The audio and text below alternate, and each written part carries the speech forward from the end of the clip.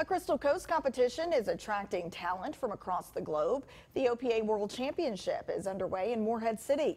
Powerboat crews are vying for top honors. Fans are on hand to see them, bringing in a boost in business. Our Kelsey O'Donnell is live. Kelsey, what can visitors expect this weekend? Well, Shayla, Morehead City is the place to be this weekend. People from around the world have traveled in here just to compete for the Offshore Powerboat Racing World Championship.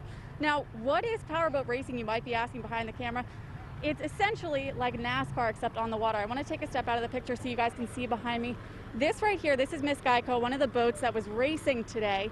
They actually have to use this lift to put it in and out of the water because they are so heavy. Now this one, like Miss Geico, they can race upwards of 150 miles per hour.